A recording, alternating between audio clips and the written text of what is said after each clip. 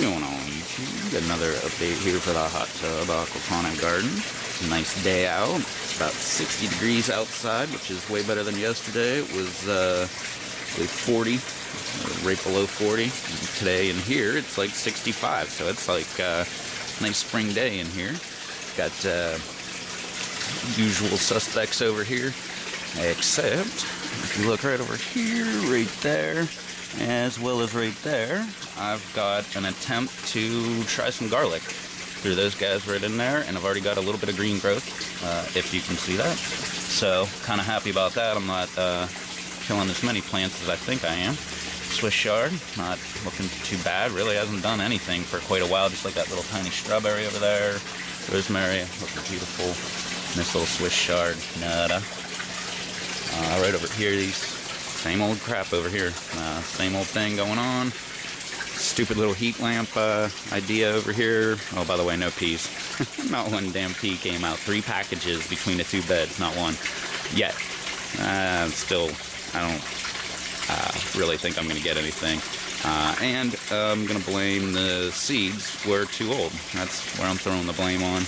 And, you know, obviously myself, because I planted the dang things. But I knew that whenever I planted them, that's why I decided what the hell, throw them in there. And if they do nothing, then that's exactly what they're going to do when I throw them out. So why not try them? And I did, and got nothing. But this whole stupid heat lamp attempt here, I think I'm going to go ahead and move it back to that bed where I'm still trying to fix that up. That way I can help dry out those roots a little bit better. And also, just to note, this stupid little dome idea, it does get a little heat here, so it gets a little bit of humidity like you can see here. Absolutely not a thing under there. Didn't grow anything. It did help in the summer, but this time, not a thing. Another view of nothing. Anyway, let's see, we got the hydro tube here. Everything's looking pretty nice. But like I said, same old, same old. If you notice, oh my god, look at that. It is dirty as heck in there. Well, I got sick and tired of that stupid tarp that really was doing nothing but floating in the water by the time I got rid of it. So I thought, what the heck, getting rid of that dang thing. And as you can see, you got pretty clear water. You can see a bunch of dirt from when this greenhouse didn't even exist and that stuff got in. And that would have been way, well, no, probably right in with the tarp. But anyway, pulled the tarp off. And to my amazement, you know, if you watch my past videos last summer, it was like every other week or every week I was bringing home another dozen or 2 goldfish and throwing them in here. I think I was at the pet store talking to them. I'm pretty sure that I bet like, I don't know, like 17 dozen or something last year. And I pulled the cover off here and I could find about 14 in here, which just blew my mind because I thought I definitely had way more than that. And I cannot find the pleco. That pleco was giant. It was like a good 9-10 inches long. Last time I saw him, he's in one of the past videos. And actually saw him way over here in this corner where a bunch of fish are congregating. And so, I don't know. I'm kind of guessing maybe right there in that little jet dealie over there. It's got a little cave-like thing. He might have got in there and then couldn't get out or something. Or I don't know, maybe he's just in there dead. Or maybe I don't know. Can't find him. Don't know where he's at. But, so since I only had just over a dozen fish, I decided that I would go ahead, grab some fish. I got fishies. They're little tiny little guys, but 3 dozen in there. And back here, 2 dozen. Good start anyway.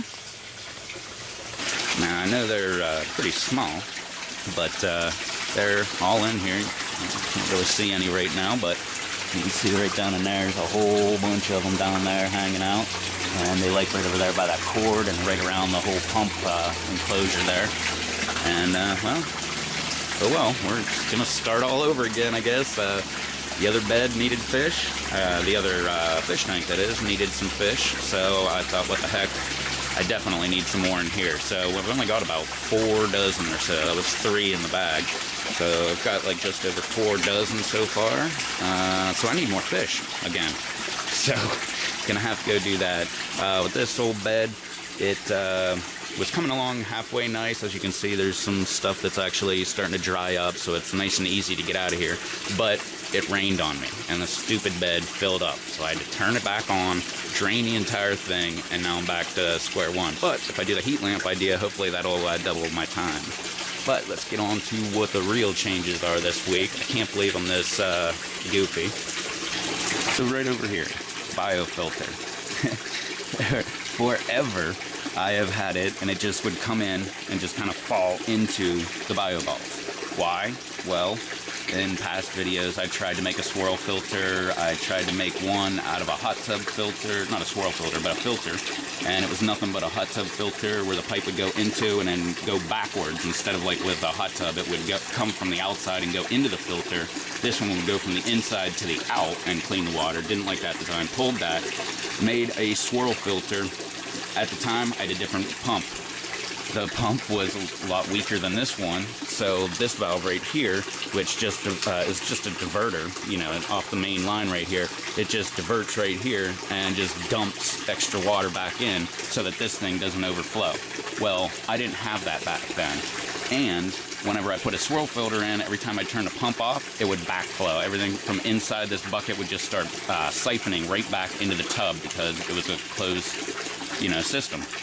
Well, I totally forgot whenever I upgraded the pump and put in this diverter over here. I totally forgot that I had a diverter right there.